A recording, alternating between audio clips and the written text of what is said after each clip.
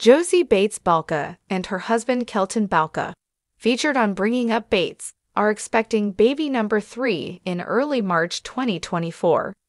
They are already parents to daughters Willow, 4, and Hazel, 2. Fans speculate that she has slyly announced the gender of their third baby, in spite of claiming they will not be finding out until birth. Expanding Bates family. The announcement of a third baby Balka comes as no surprise given the family size that both Kelton and Josie come from. Josie is number 10 of 19 children in the Bates family. Her husband of 5 years, Kelton, is the oldest of 5 children. Longtime fans of the show know that she has always wanted a family. Unfortunately, Josie has experienced some health scares and a prior miscarriage, so it does put a bit of a damper on their hopes for a large family. According to her Instagram, this pregnancy has been progressing well and both baby and herself are happy and healthy. How will Josie reveal baby's gender? With their 2 daughters, the Balkas did beautiful gender reveals on Instagram. This time around, Josie has stated that they will not be finding out the baby's gender until birth. For Hazel, the couple, along with oldest daughter Willow, shot pink cannons full of confetti in a gorgeous photo shoot.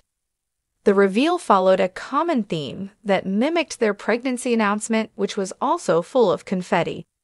Looking back to their first daughter's pregnancy announcement and gender reveal, another common theme is noted: balloons. In their pregnancy announcement, the pair are photographed together holding large pink, blue, and yellow balloons that read, "Baby Balka arriving July 2019. Her gender reveal consisted of the couple popping large white balloons that contained pink confetti. Balka's third baby was announced through an intimate Instagram reel featuring the whole family and a precious voiceover from Willow. "I have a surprise. Mommy has a baby in her belly. This is a picture of it. Hazel's a big sister now. I can't wait to see it. Love you, bye." The next day, Josie posted stills from the family photo shoot confirming that they were expecting baby number 3 in March. Or has she already announced the gender? As of yet, Josie nor Kelton have posted an official gender announcement online. However, fans have picked up on something that may be a clue to baby's gender. According to this Reddit thread, there is speculation that Josie has already dropped a hint ahead of the upcoming reveal. The original poster made note of a word change they believe to be an indication that the third little Balka is another little girl. It would seem that she changed her bio from "my girls" to "girl mom." Typically, this phrase is used for moms who have all girls, so it is not a far-fetched theory. Many others in the thread believe it to be nothing more than a simple rewording, and feel that the assumption is invalid. What are your thoughts?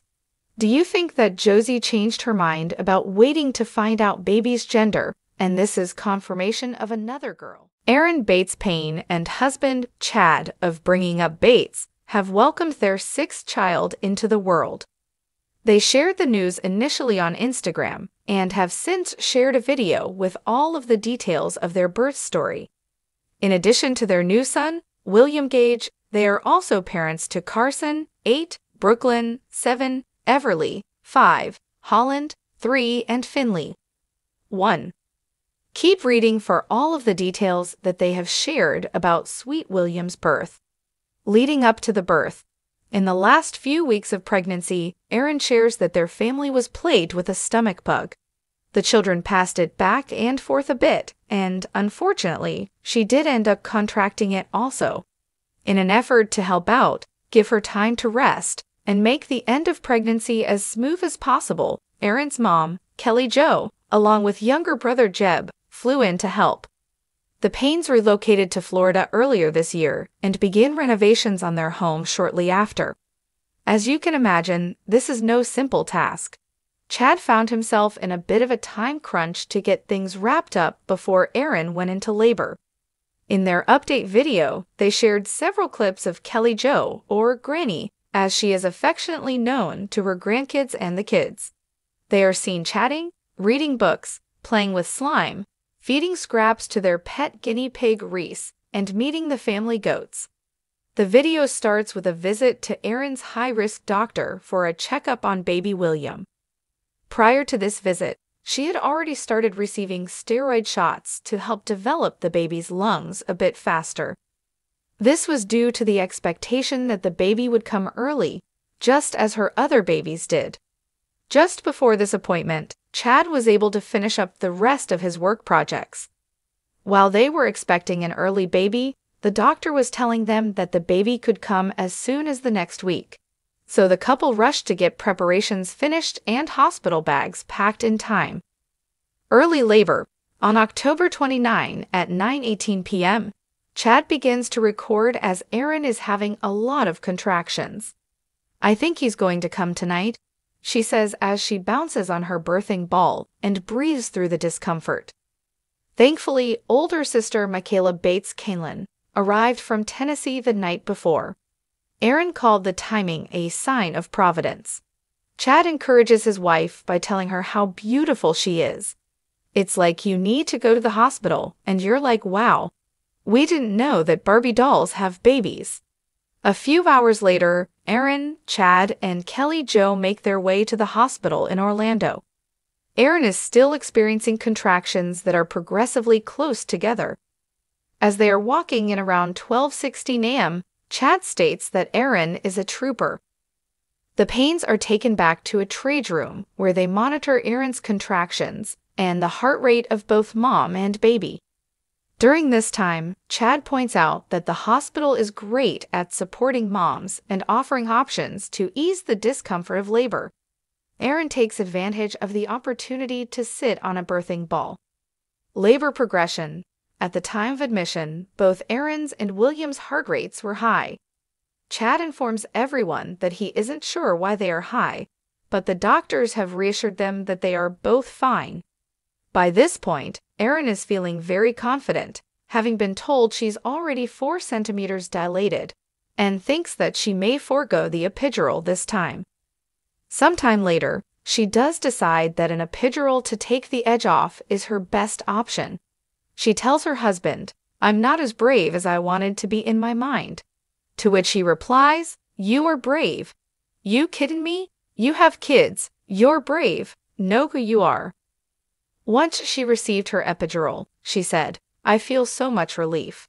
Truly, the look on her face said it all. Erin acknowledges that her labors typically move pretty fast once she reaches this point. Much to Erin's delight, her best friend and younger sister, Tori Bates Smith, made it just in time for the birth.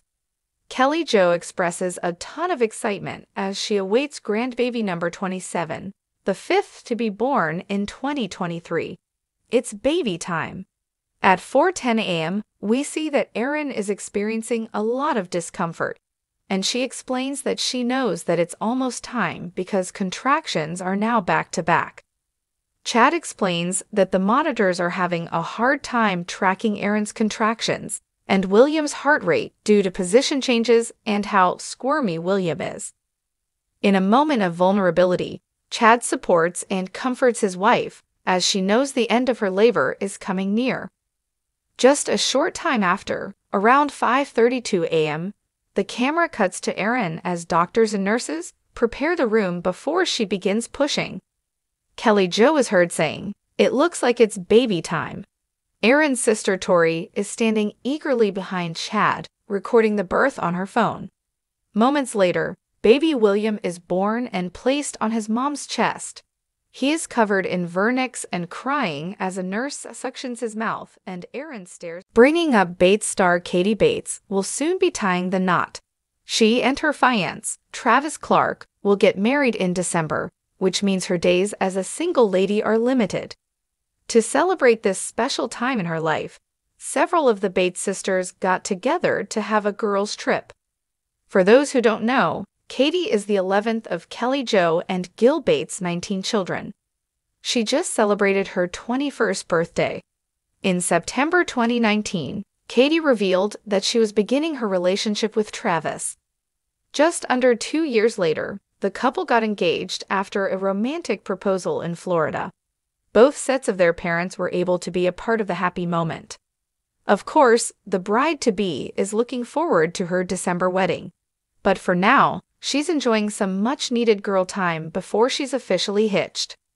Bringing Up Bates star Katie has a bachelorette celebration. On social media this week, many of the Bates women have been posting photos of their celebration for Katie. Carlin Bates Stewart, in particular, provided lots of coverage of how the girls spent these past few days together. The whole group included Katie's bridesmaids as well as Kelly Jo. Katie's bridesmaids are her sister Josie Balka, sister-in-law Whitney Bates, sister Alyssa Webster, sister Carlin, sister Atalie, and one of her close friends. The girls got to enjoy a spa day, as well as a fun slumber party complete with matching pajamas. They also made pottery together and got all dressed up in coordinating outfits. The ladies seemed to enjoy their time together. In an Instagram post, Katie shared a snap of herself with her bridesmaids, writing, "You're my bridesmaids for a day, but my best friends for life." In response to Katie's post, fans are congratulating her on her upcoming wedding and saying how excited they are for her. They hope the girls had a great time together in preparation for the big day. So, what do you think of Bringing Up Bates star Katie Bates' fun bachelorette party? Are you excited about her upcoming wedding? Let us know in the comments section below. For the latest Bates family updates, be sure to come back to TV Shows Ace. We will share more of Katie and Travis' wedding updates soon. In case you missed it, there's a special episode of uptv's Bringing Up Bates to stream.